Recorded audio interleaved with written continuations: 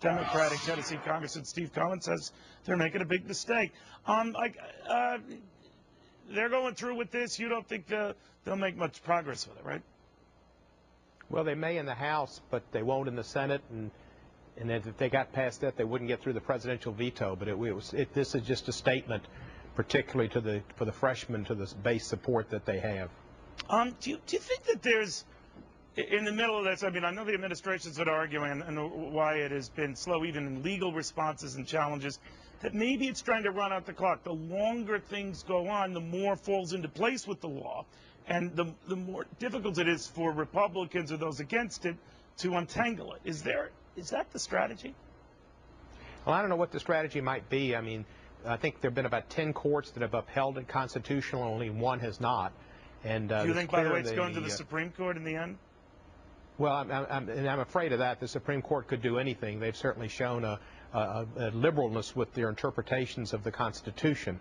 Well, many jurists say that you guys have shown your liberalness with regard to the Constitution. That's neither here nor there. But could I get your sense of what you guys might compromise on? Because I think in the end, it might be the core things on which you agree, that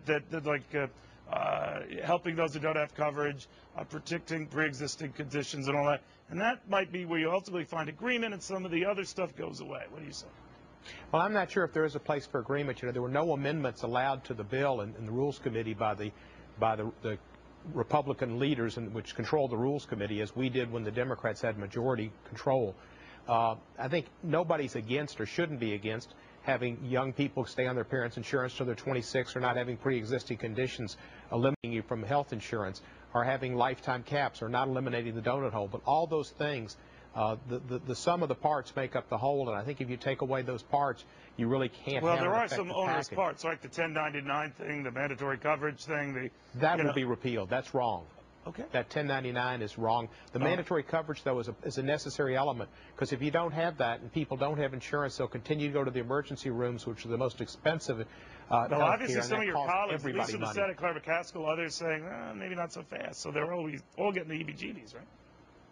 Well, it'll be a vote next week, and it'll cost the budget, according to the nonpartisan Congressional Budget Office, $250 billion in the first decade and $1.2 trillion in the following decade. That's not good for the deficit. Okay. Congressman, great having you again. Be well.